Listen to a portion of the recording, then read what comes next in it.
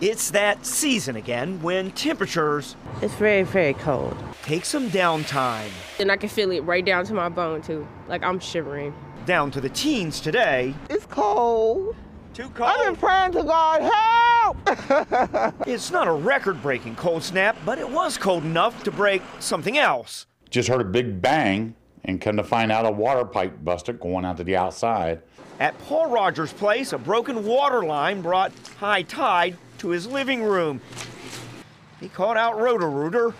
This is actually a new fixture. They say the pipe problems are on the rise when temperatures sink, so take precautions. You want to make sure that you're looking for pipes that are close to exposed areas where cold temperatures can seep through the house. And calls for malfunctioning furnaces. Thank you for calling Apollo Home. This is Brittany. Skyrocketing at Apollo today.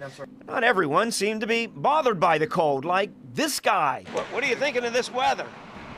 I think it's great. No hat or gloves, drinking ice water and riding a bike. Normally I would be wearing shorts. And who's up for some boating? Not the kind of skiing you think about in the winter. Turns out this is actually a safety crew for Duke workers on a bridge. The good news is it's only 6 months to the heat of summer.